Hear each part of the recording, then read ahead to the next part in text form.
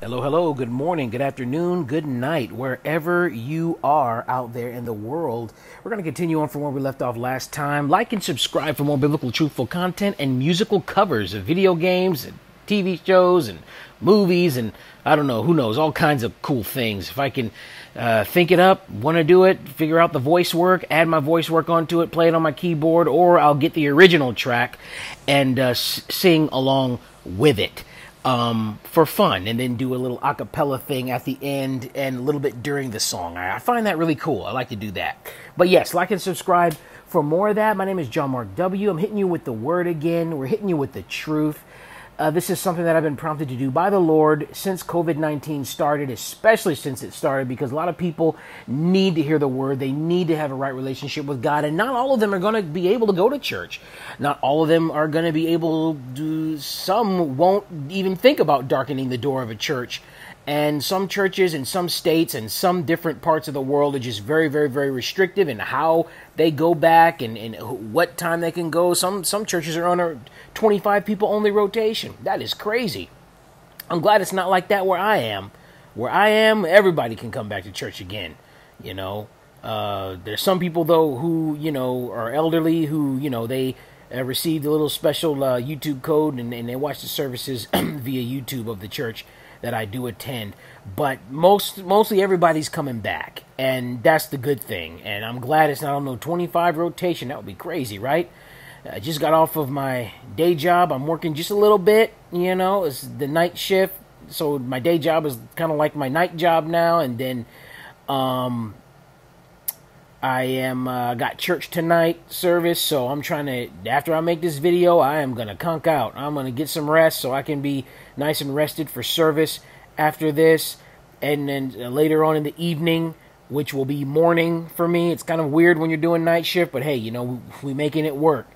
I thank God I can get some hours in. I thank God that it was one of the available slots, and I was asked to do it, and I was like, hey, okay, it's my first night shift ever, and I've been doing it for a few weeks now, and not every day, not even 5 days a week. It's very limited hours because, hotel is where I am working at the time being. But just a little bit about me. I'm a normal dude. I'm not a pastor. I'm not a theologian. I am not a prophet. I am not going to lie to you. Find people who are listening to this and say that I am that, because I am not. That would not be right. Some people like to call themselves prophets and prophetesses to sound important. Or they want to, want to make themselves seem great in the eyes of the people. I am not one that's like that. I'm going to tell you right away, I'm a normal dude.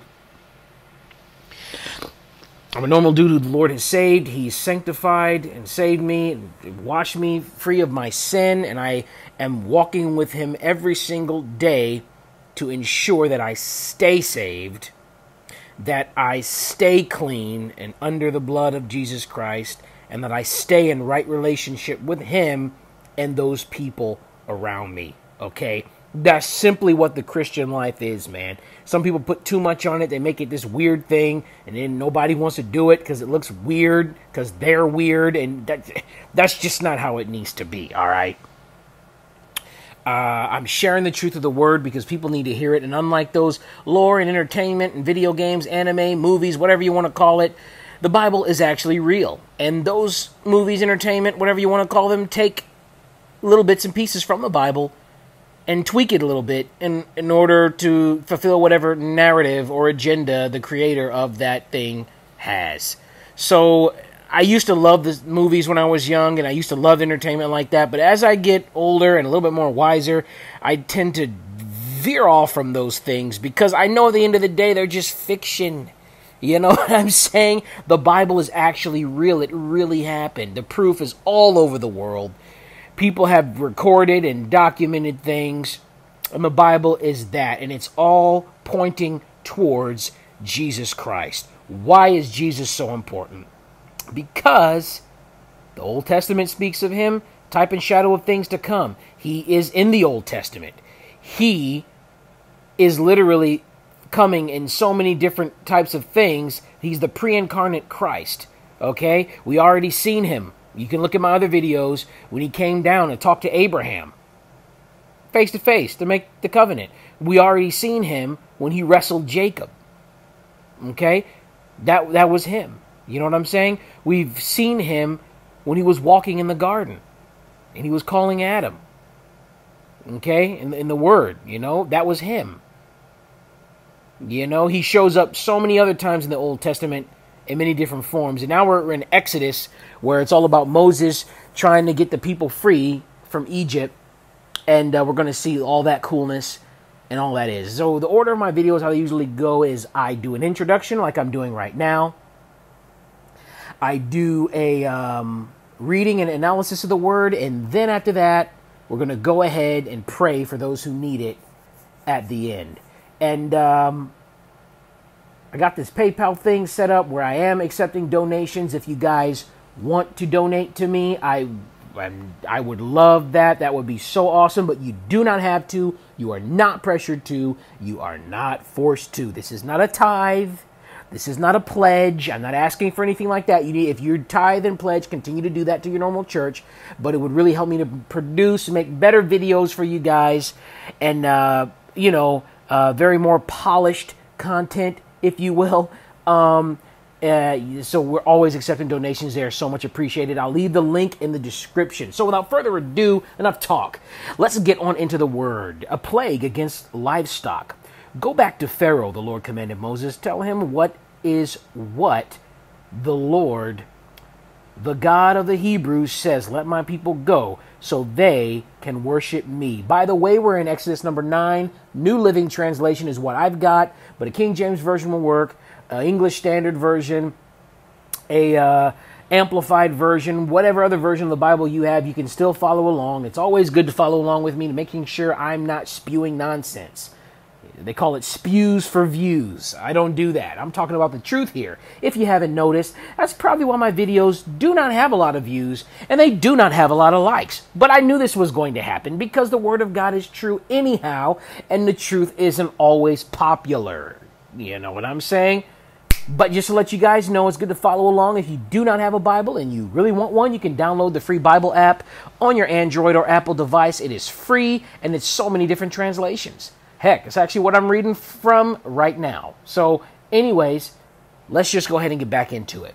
If you continue to hold them and refuse to let them go, that was verse 2, now we're in verse 3.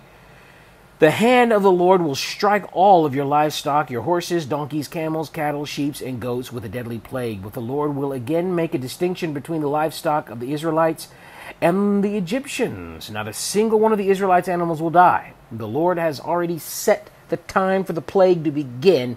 He has declared that he will strike the land tomorrow. And the Lord did just as he said.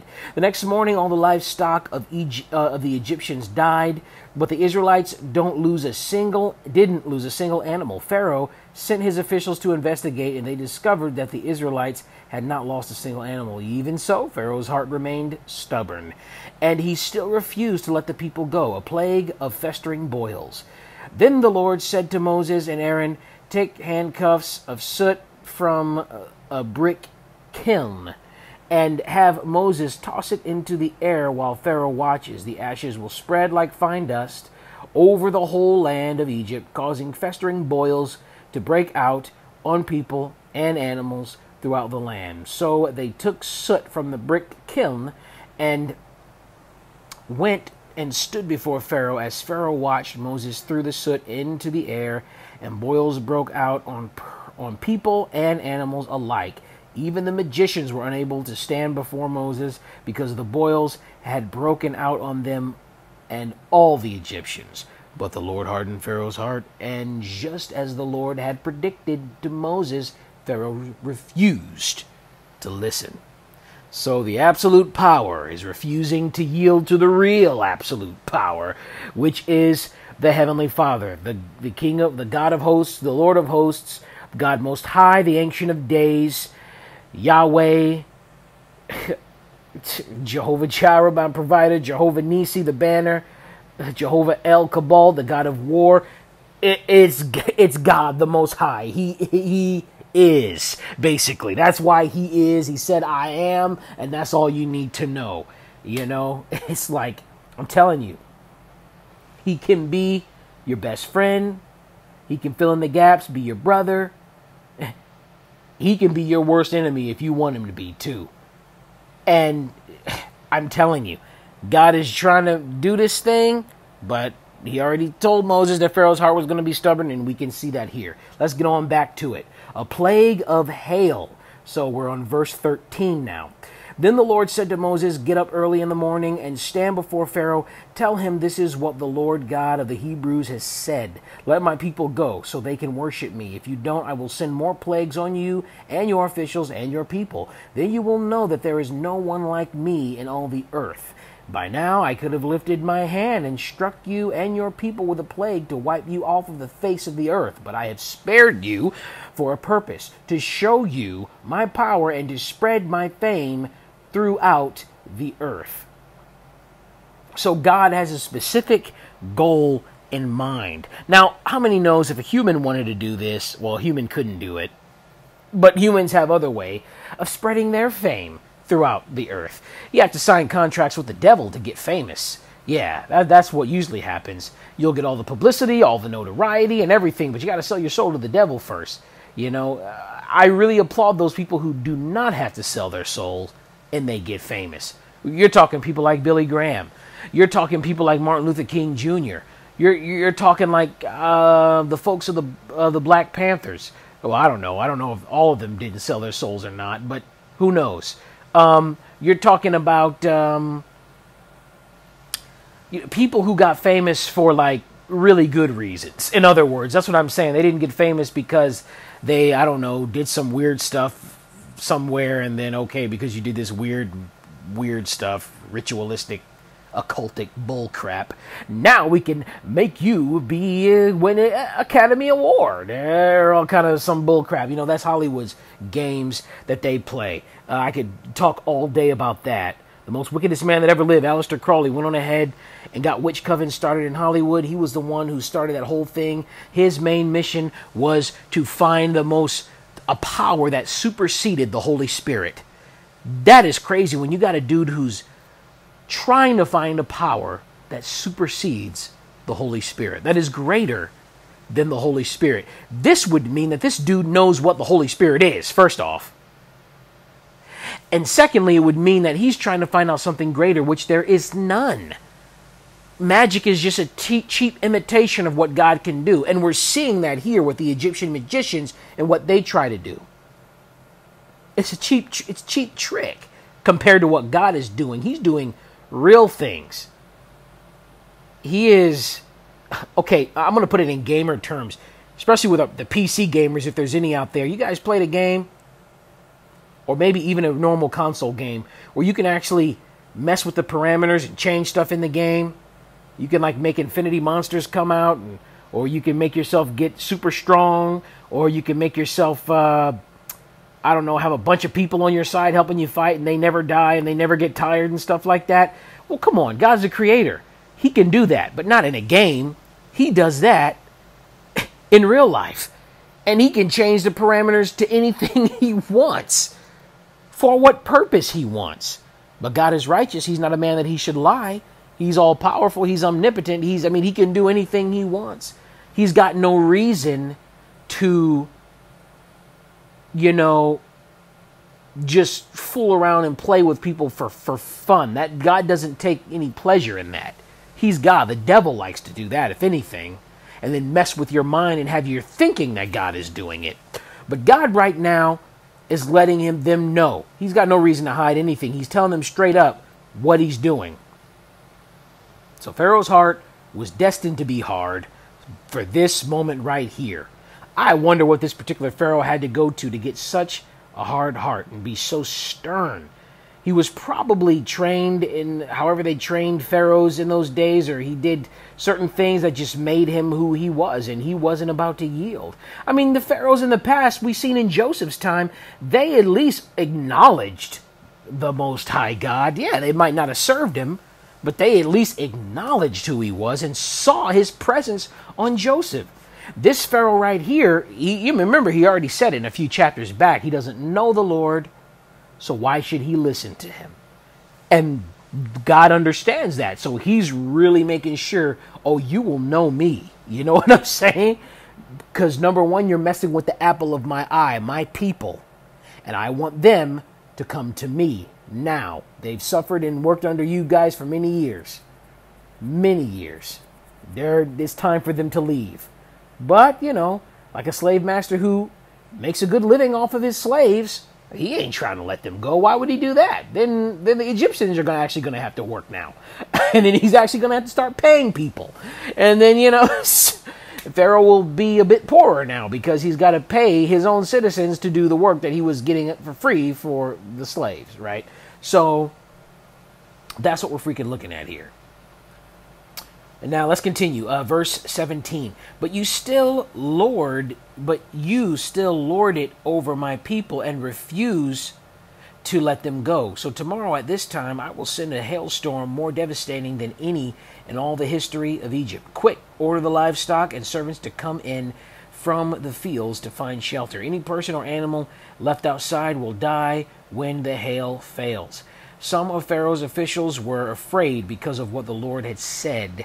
They quickly brought their servants and livestock in from the fields, but those who paid no attention to the word of the Lord left theirs out in the open. Then the Lord said to Moses, lift your hand toward the sky so hail may fall on the people, the livestock, and all the plants throughout Egypt. And if the Egyptians were vegans, right, they really, really didn't like the fact that their plants were getting jacked up from the hail. I mean, hail in Egypt?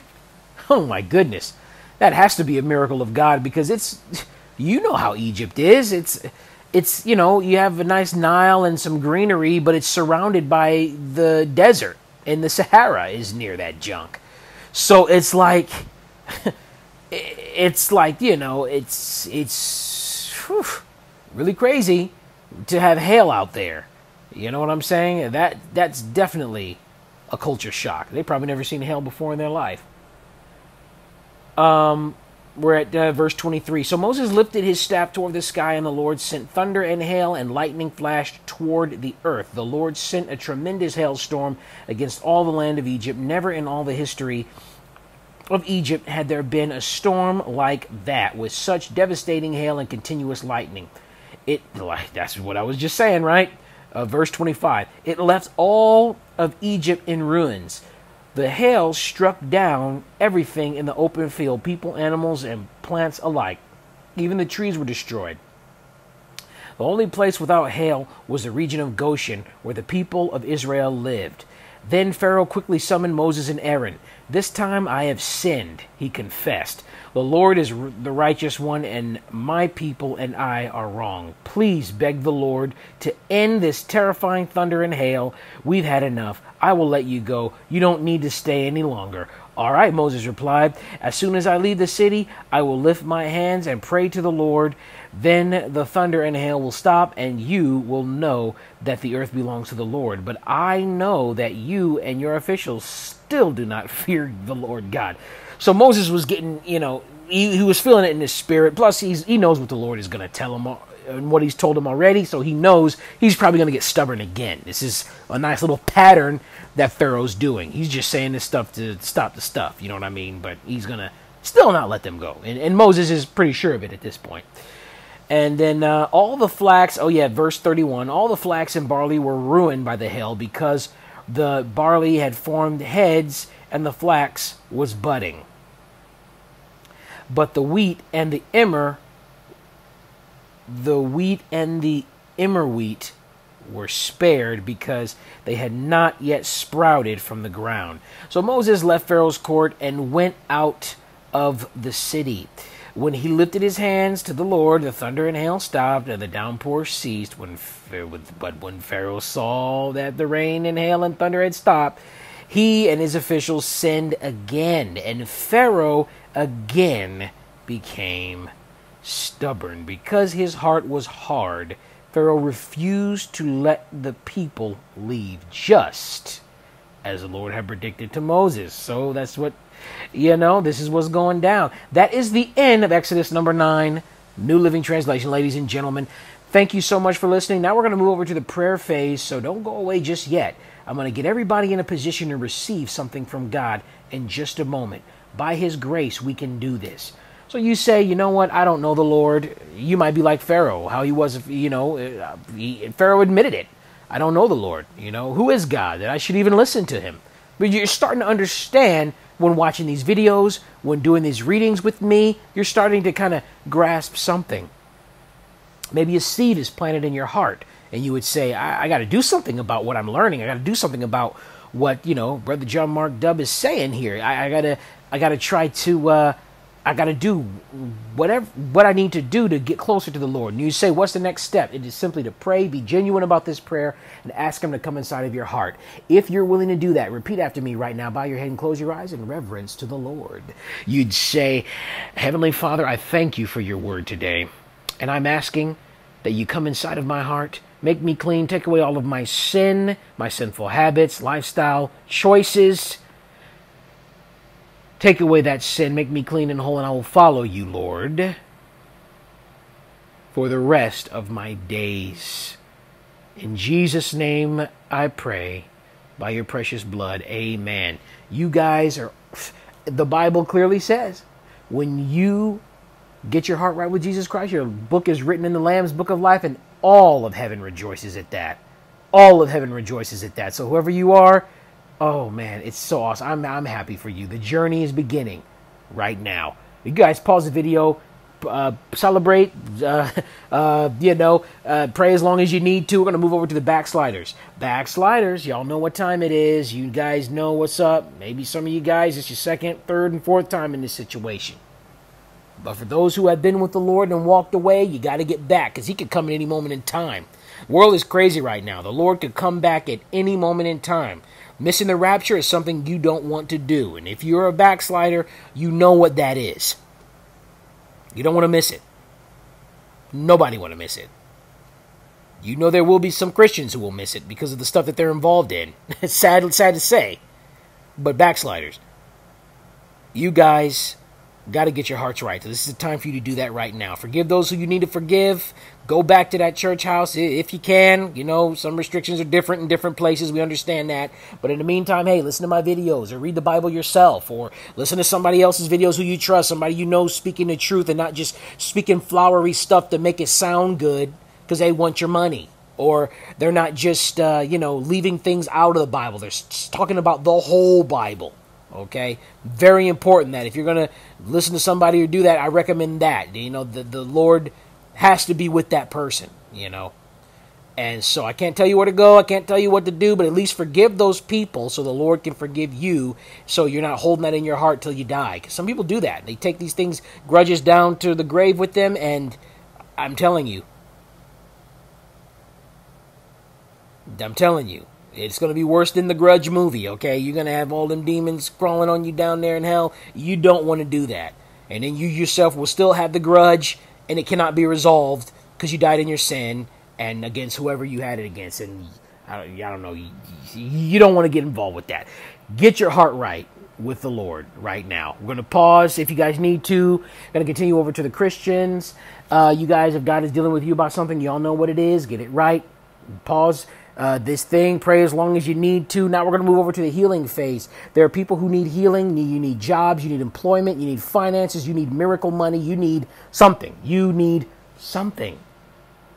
Fill in the blank and be very specific with what you need. We're going to pray to the Lord right now. In just a moment, I need to go over a few things. Some of you guys will be getting healed instantaneously. Some of you guys might even get healed before I start praying. Some of you guys need to go to your doctor, your personal doctor, and get diagnosed by him to make sure you don't have anything in you. Have him run tests to make sure if you had, AIDS, cancer, whatever it is, to make sure that it's actually gone. There's some people who may be able to feel the difference that it's gone. The Lord might tell you that it's gone. You might hear an audible voice. The Lord heals how He wants to heal differently. Some people are going to have to forgive folks, and then you'll start getting healed. Some people just go to sleep tonight. You wake up the next morning, you'll get healed. Some people have to get rid of stuff in their house. I don't know what it is, but you guys know. Little trinkets, charms, Idols is what the Bible calls them. Beer, booze, alcohol, betel nut, pugwa. I don't know. You name it. Anything that would distract you from the Lord and cause you to live a lifestyle and, stuff that's killing you. And, like I said, the Lord is not going to heal your liver so you can, go from a 6-pack a day to, 24-pack of beer. You know what I mean? The Lord's not going to heal your lungs, right, and your heart so you can go smoke, from 2 packs of cigarettes to 5 packs of cigarettes a day. He's not going to allow you to do that. He's not going to let you keep smoking ice and restore your mind and your sanity back. The Lord's not going to do that. So you got to get rid of that nonsense if you have it on you. You got to show the Lord, I'm serious about this, God. I'm getting rid of this stuff. Okay? And He's going to have to help you. He wants to help you, but just some stuff you guys are going to have to do in order to receive your healing and to be restored. And some people, sadly, what you have done to your life all these years, the Lord is going to reverse it, but it's not always going to be instantaneously. You spent so many years doing this and we expect God to fix it in 1 second. I mean, sometimes He can. But, there's some consequences that for our actions, we're going to have to live with. And we're going to have to live with them for a while. It's very sad, but it's true. That's the part that nobody likes to talk about when we're doing these sinful, evil things to ourselves or other people. The consequences that you have to live with after the fact. Okay, so now without further ado, you guys help me. We're going to pray collectively, all together, under the sound of my voice as we do this. Pray in your native tongue. Pray in the gift of tongues that the Lord has blessed you with if He has given you a heavenly language. Pray in English, whatever. Let's do it right now. Heavenly Father, we thank you, Lord God, that you're going to heal these people, that you're going to give them what they need. You hear the need. You know what we need even before we ask. But you want us to ask you in faith so you can perform it. You need us to confess with our mouth what we need. Lord God, Heavenly Father, you don't just be blessing folks when sometimes you might throw us a blessing and we didn't even ask and we're thinking it and then boom, something happens. You can work this in so many different ways, God, but a lot of times you're waiting for us to ask you, waiting intently because you are going to take care of it. Only you can take care of it. You died on the cross for this. You shed your precious blood. And may it be done in the name of Jesus. By your precious blood, we thank you, Lord God, that it's done. Amen. You guys, thank you so much for listening. If you got through this whole video, points to you. I'm trying to get straight to the point and make my videos, and it's always a constant work to get this down to a science, to be more and more straight to the point of what I'm trying to say. But I appreciate you. I love you. The Lord loves you even more. Like and subscribe for more biblical, truthful content and musical covers. Donations are always welcome. You guys do not have to give, but it would be so welcome. I want to leave a link in the description regarding that. I thank you guys so much, and until the next video, keep the Lord up over your shoulders. Stay safe out there.